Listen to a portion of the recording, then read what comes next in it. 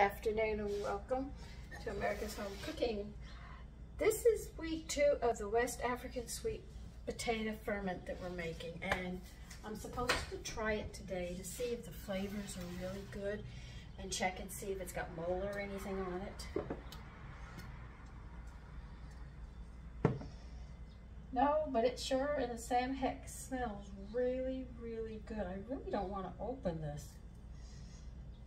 But they say I've got to try it, so let me get a fork.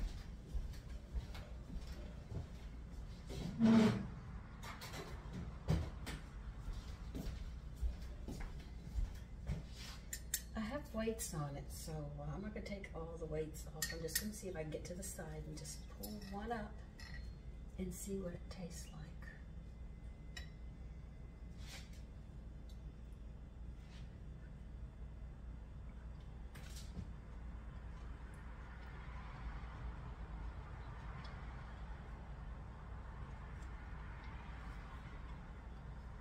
I'm going to leave it for another week.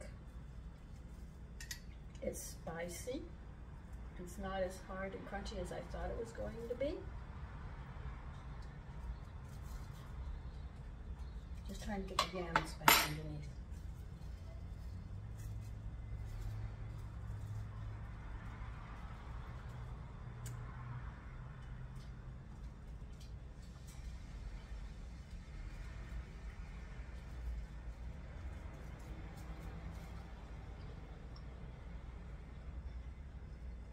It's an unusual taste.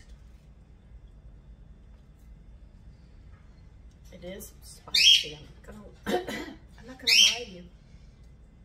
If you can deal with some hot peppers or some heat, it's right up your alley.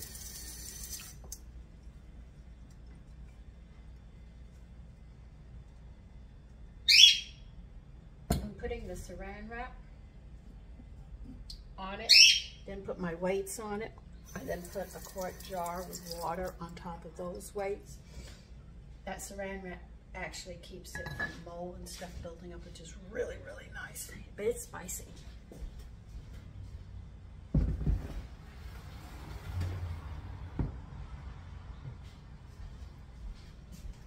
I can't wait to have that with sandwiches. You know, I could even serve that with barbecue chicken, you know, or grill it.